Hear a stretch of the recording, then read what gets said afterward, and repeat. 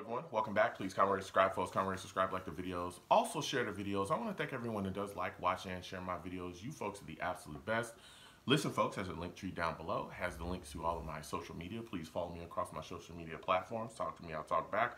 It also has the links to my YouTube pages as well. Please go down there, subscribe to my YouTube page, turn on your notifications. Please thumbs up my videos.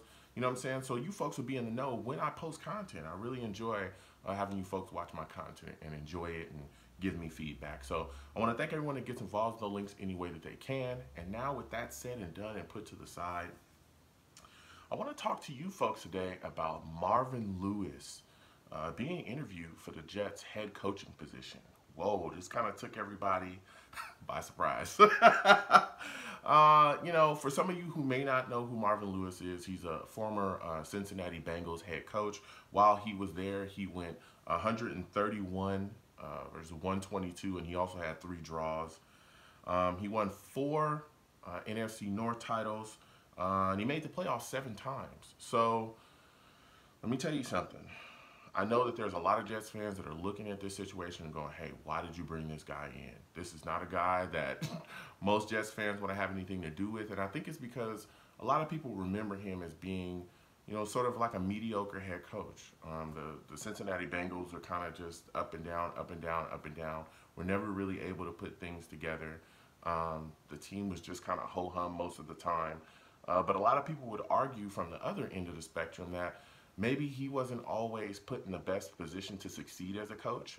We know that Cincinnati Bengals ownership was extremely cheap. They had issues just, you know, trying to get their practice facility together. Like, they had a lot of issues over there because the ownership honestly didn't want to spend the cash to take them to the next level as a football team on quite a bit of front. So a lot of people argue that. But, you know, me personally, I don't know, man. I'm not the biggest fan of Marvin Lewis. He definitely was not on my radar. He's definitely not a guy that I had on the top of my list to come in here as a head coach because I had just many questions. I wonder, again, with him being a guy, you know, that hasn't had a job in a minute, you know, can he relate to the players here?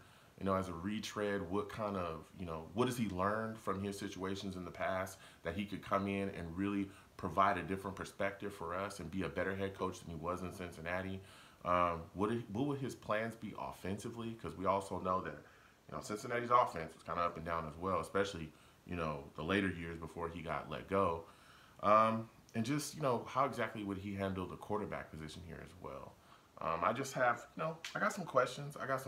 Marvin Lewis, again, he's accomplished things in the past, but I don't know if he's the right man for this job here, especially with, again, the mediocrity that we just saw there in Cincinnati. I don't know. I don't know about this one, folks, but comment down below. Let me know what you folks think. How do you folks feel about the, you know, Marvin Lewis being interviewed here for the Jets head coaching position? What are your thoughts on him as a head coach? Do you like him? Would you be interested in seeing him, you know, take Sam Darnold, the next quarterback under his wing, and lead this franchise forward? I really want to get your thoughts on us, you know, possibly hiring this guy. How do you feel about him? You know what I'm saying? So can't wait to hear from you folks. Please comment down below. You folks have a good one. Peace.